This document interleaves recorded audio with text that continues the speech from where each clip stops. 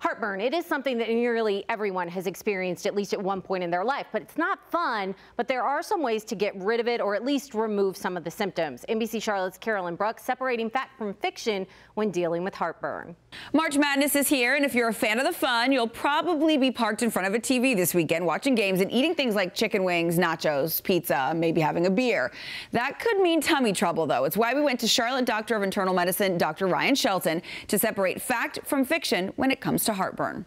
Heartburn has nothing to do with the heart. Fact. Mostly. Heartburn could be a symptom, especially in females, of heart disease. Usually not, though. Heartburn itself is really more a symptom of acid reflux.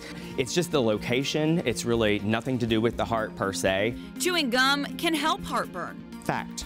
So when you're chewing, you're making more saliva. So the saliva itself is more basic, which is like a buffer to offset the acid, which is made in the stomach, which we need to be there. But when it's coming up, kind of coming the wrong way, then it's no longer, where it's supposed to be, and that's not helpful, and that can cause some of the burning type symptoms. So chewing gum, because it makes us salivate more and we swallow that, that can be somewhat of a buffer. Weight has no impact on heartburn.